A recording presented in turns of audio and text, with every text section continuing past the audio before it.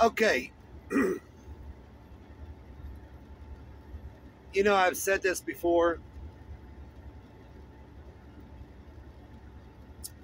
and I don't think people realize how rooted into this people are. That even when people out here say that they look to the Word of God for truth, that there are even people that profess this that are still not indoctrinated. Because realize what people have been preaching for years, they have been preaching for years. This isn't overnight that the message that people have been giving out here is something that it just spurred overnight. Even if it's a truth, they didn't just start speaking the truth yesterday. If it was a falsehood, they didn't start just speaking the falsehood yesterday. So people really need to see what they're rooted in. Are they rooted in what man has said, or are they rooted in what the Bible has said?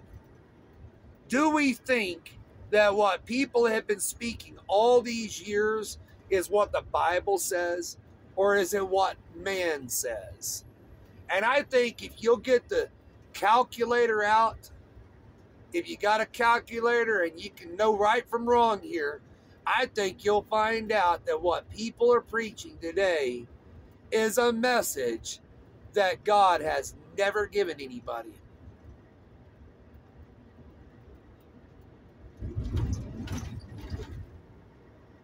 Because it does not add up.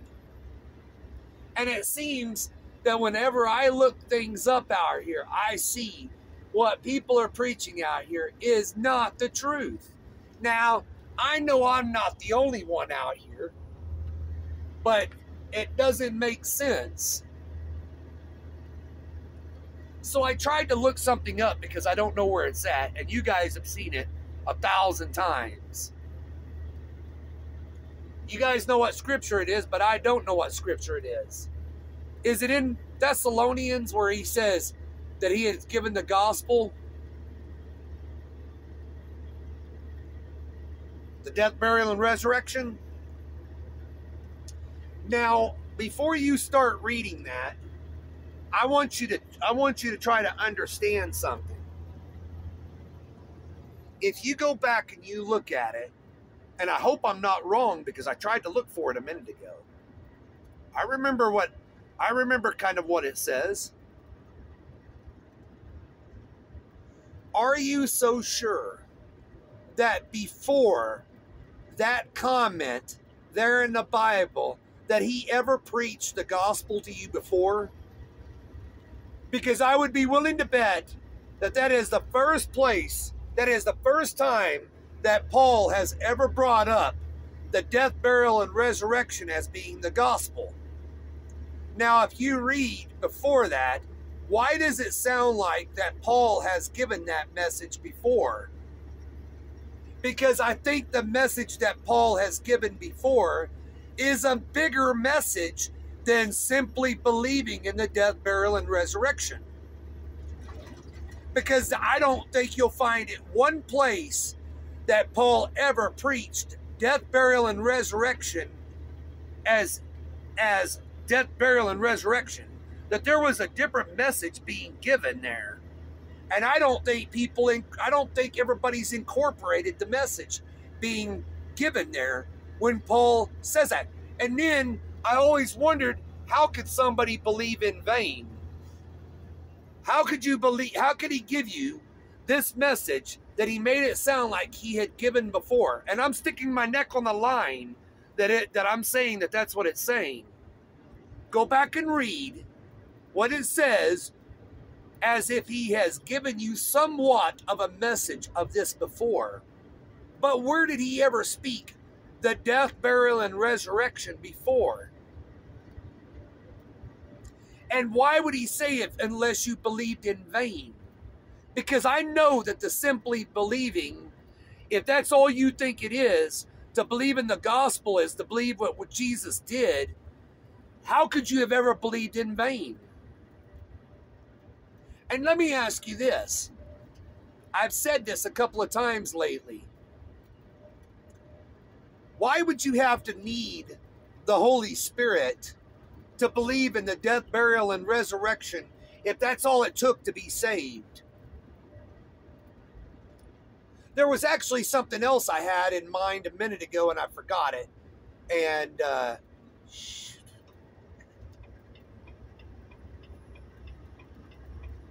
another message that I had a minute ago.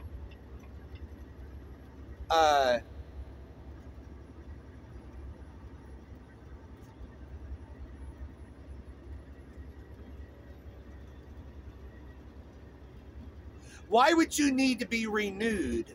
Why would you need to be regenerated?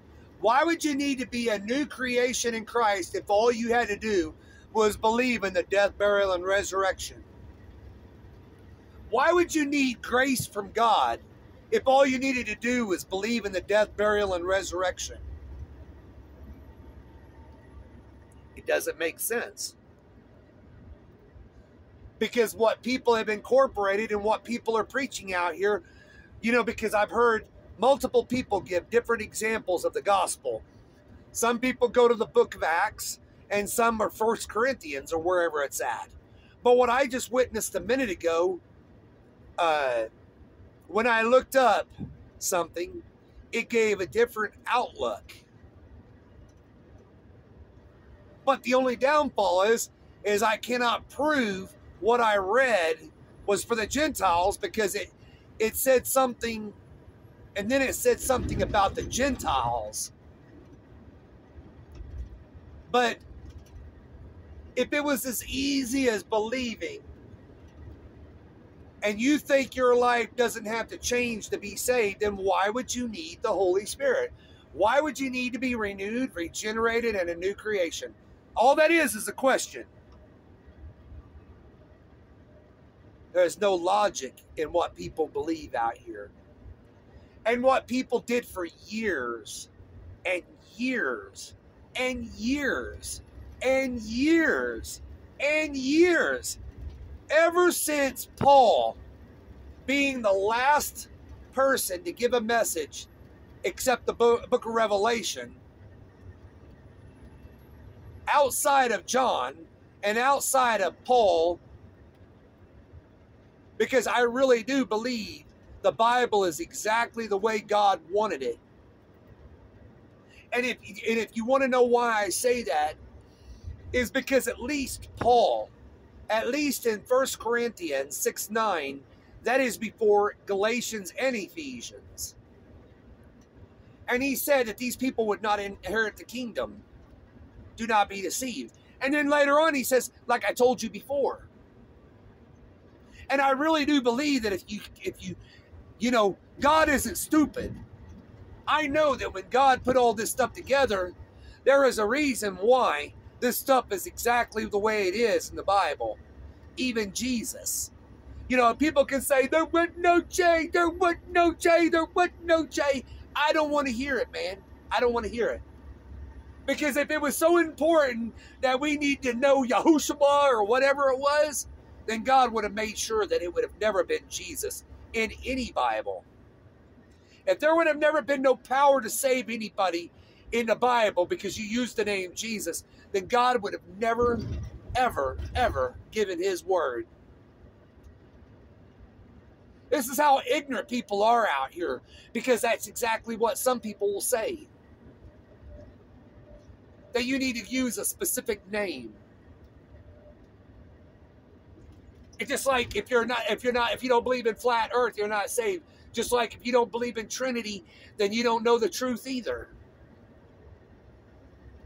It's just like if you don't keep the Sabbath, you're not saved. Because ultimately, that's exactly what these people are saying in their messages. Yeah, they are. Yeah, they are. Yeah, they are. Yeah, they are. Only thing I got to say, if you're a wicked individual, you're not getting into the kingdom, and that's a fact. That's a fact.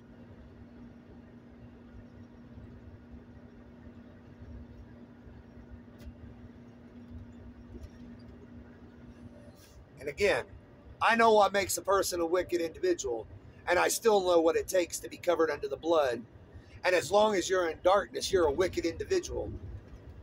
So tell me how, if you can call yourself a child of light and be in sin and be wicked, how can you be of God? See, you guys have already twisted the word, haven't you? Sure have. You guys have already twisted the word, haven't you?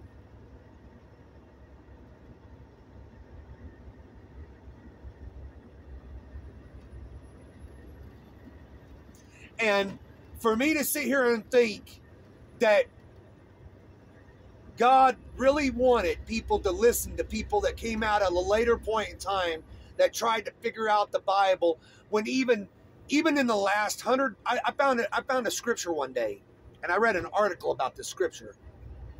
And when I read about this scripture, they said in this article that about 100 plus years ago, they changed the meaning of what that scripture meant.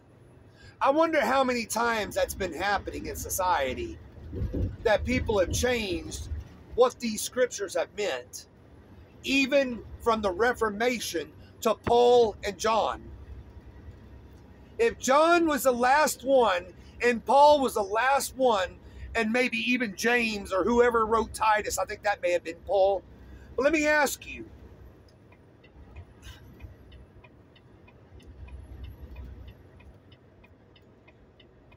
I knew you wouldn't let me out, Car. Don't worry about that.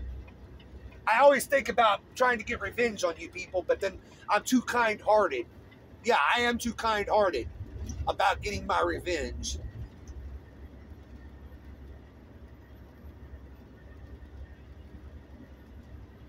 So,